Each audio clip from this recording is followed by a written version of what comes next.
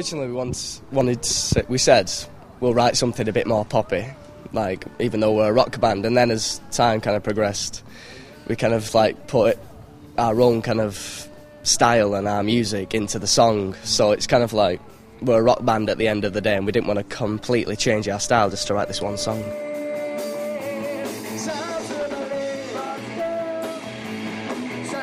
I thought it was terrific, it's got to be said. I mean, I also have to say that we have a centenary song that the supporters trust have done, and obviously we back fully, but the more the merrier as far as we're concerned. These are Rochdale fans, it's a terrific song that they have produced, and no, it won't replace the centenary song, but it's a terrific anthem, you've got to say, and I've heard it the once when my toes were tapping, and I'm an old man.